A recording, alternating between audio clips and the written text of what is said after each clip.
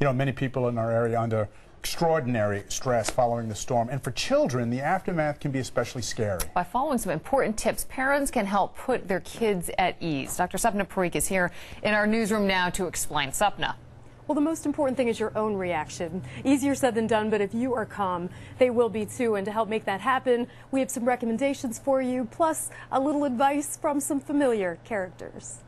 What about my nest? Like many people in our area, Big Bird's home is a mess after the hurricane.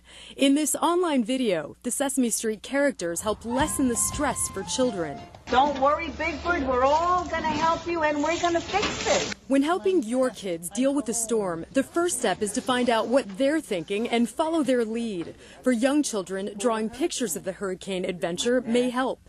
If they ask questions, don't hide the truth or they'll make up answers based on imagination. Keep the language simple, and as best you can, maintain a normal routine and get kids involved in the cleanup. Small, easy tasks can give them a sense of control, and it's a good lesson in teamwork. Elmo's very sorry about Big Bird's nest too. Elmo will help fix it up. And if your kids are having trouble sleeping, Elmo shared some good advice on Good Morning America. Elmo had his baby David. Baby David helped Elmo sleep, and a familiar stuffed animal may help your children sleep also, even if you're staying with friends or family.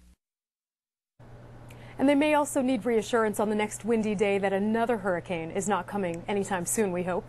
If you want a link to that Sesame Street hurricane video series, I posted it on my Facebook page. Liz and David, back to you. Really fantastic that they did that.